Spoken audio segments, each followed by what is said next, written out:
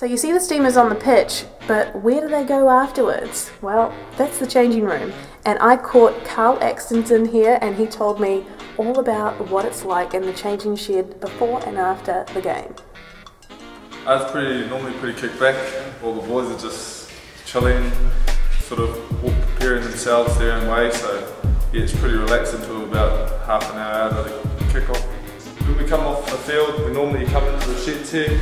There would normally be food that we'd have a bit of a recovery snack, sit down, have a yarn to each other, and normally come on through here to the showers where we wash up, and there's also ice baths that we'll sit in for around about 5 minutes. So yeah, it's not the best feeling after a game. You have to sort of get in, takes your breath away for about a minute or so, but then once you're in, it's good and you feel a whole lot better after the game.